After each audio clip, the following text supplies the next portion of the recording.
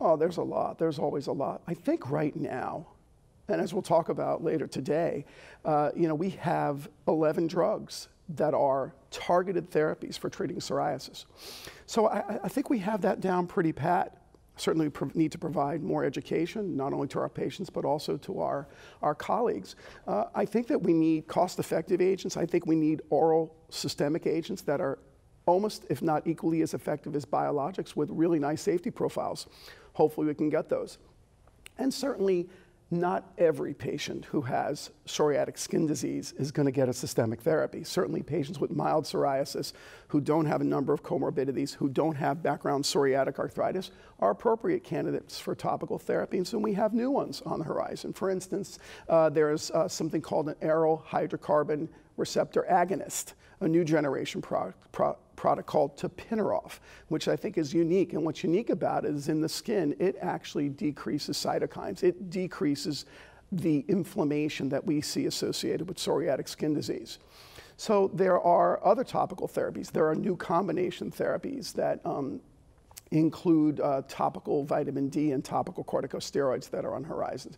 We received a drug just this past year, which is a unique agent, which includes a retinoid, which is effective for psoriasis, but can be a little bit irritating.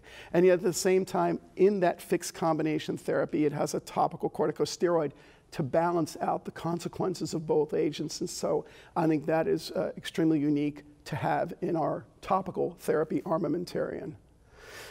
Moreover, what I think is important on the horizons are even more targeted therapies, getting close to, if you will, the neck of the inflammation, so to speak, where we can really decrease those cytokines more specifically. And so there's a drug that is coming to market called bimekizumab. It should be available hopefully to us in the next year or two, which is specifically targeted to a component of the interleukin-17 group of cytokines. And so far, the preliminary data in its early trials appears to be quite exceptional. I say to my patients and I say to my colleagues, the biologic therapies are fantastic, but they don't clear 100% of the patients 100% of the time. But I must admit that we really are getting closer. We used to say in the earlier days of our biologic therapy, say getting close to about 20 years ago when they were most active in clinical trials, when they came out, we would say we can get your skin clearer, but now we can say that we can get your skin clear.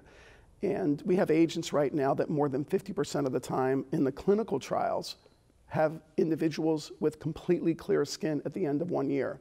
And some of the even newer agents, the numbers are even more specific, where we're close to 70% of the patients, 100% clear at the end of 1 year. And I have these conversations with my patients because we've really come a long way.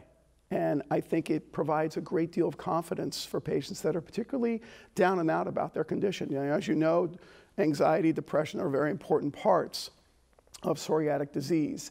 And we can really give patients a lot of hope that they can have significant improvement. So the future looks bright.